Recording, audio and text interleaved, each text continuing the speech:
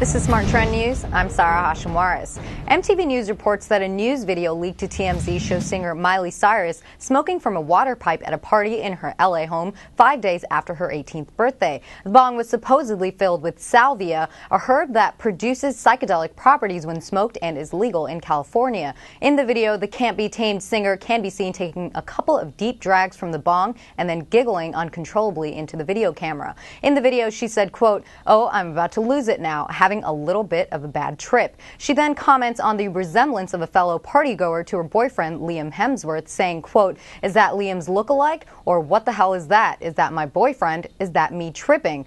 The video was filmed by Cyrus's friend, who was allegedly stolen or copied from the camera. For more news and entertainment updates, stay tuned. This is Smart Trend News. I'm Sarah Hashimwaris.